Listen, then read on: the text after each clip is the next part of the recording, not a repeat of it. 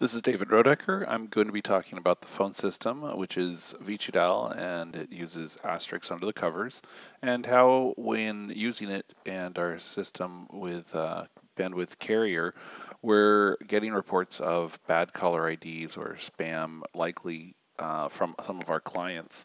This is happening because when we call someone, we pass a caller ID that if we don't own it or if we don't pass it in at all, it's going to be displaying that warning for a lot of people. Their carriers do that sort of lookup to see that we own that phone number. So to diagnose this, I was given a phone number by our team. I'm going to go ahead and look up that phone number here and in Vicidial. So on Vicidial here, you go into our lists and look up, search for a lead. I went ahead and copied the phone number, and you can see it's got some history, but it just happened on the 20th here. So I click on this, I can see the history of calls. There's 7 calls and 2 on a prior day. Unfortunately, on these calls, it doesn't show the caller ID that's passed in. I'm not quite sure why that is with Vici. Well, maybe we can find that out. So I decided to go about looking at this within bandwidth, and within bandwidth you can come in here and see all the caller ID, all the calls placed.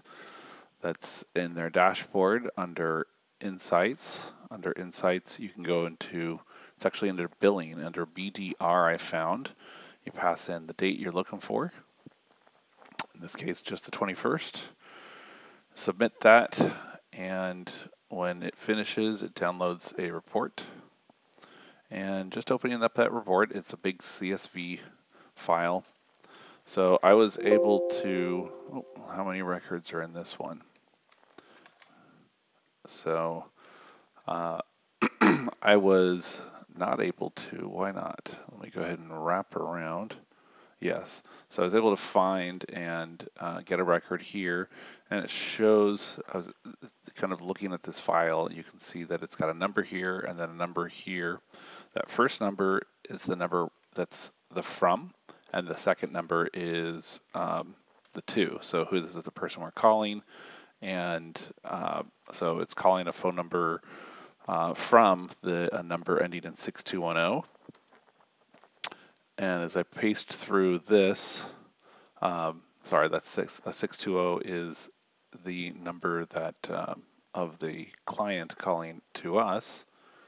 Actually, going to the top of the file, you can see the header shows that the caller ID is first shown, then the BDR ID.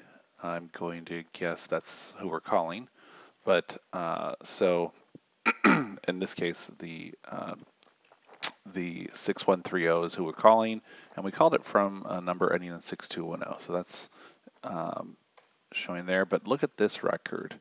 We're calling it from a different caller ID. So I guess I should have checked this before, but look at this. We're calling that phone number from a different caller ID. And in fact, if you go, and actually if I simmered down the log to just finding the records where we're calling that prospect, these 8 records here, that some of the caller ID here is the 0852, 1, 2, 3 of those times. It's randomly going between these 2 numbers because we had them both assigned. So now that explains why the experience is that sometimes he's seen us pop up as spam likely. Back into Vicidial, this is identified in the CID groups, caller ID groups. We pretty much have them all in this second group here. And if I search that phone number, or actually the area code, that's how it's identified. So in the first column, there's an area code. And for that area code, we're using different caller IDs. And it is area code 313. Sure enough, we've got 2 different numbers here. This one ending in 210 and another one ending in 0852. This pretty clearly says it's bandwidth. This one just says 313.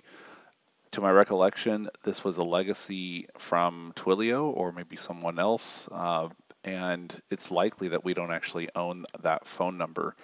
I'm going to go ahead and check that out. I'm going to do that, I open up, there's a few different places to look up caller ID. The one I particularly trust is Twilio.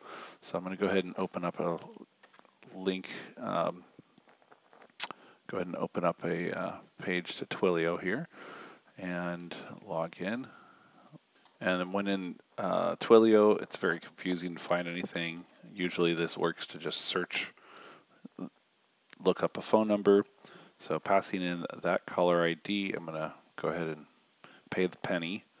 So that's worth my time. And it says local splash, so that's great. Now let's go ahead and look it up for that second phone number. So just to be clear, that was for what number? The one ending in 210. And then this second number, 0852. And null, undetermined, ooh, not good. It's actually owned by MCI as well. That shouldn't be a number we're using. So I'm gonna go ahead and just kill that one. That is a bad caller ID. So now hopefully our 313 just has it. So by that same token, I'm pretty confident I'm gonna find all of these that just have a number are probably a bad caller ID.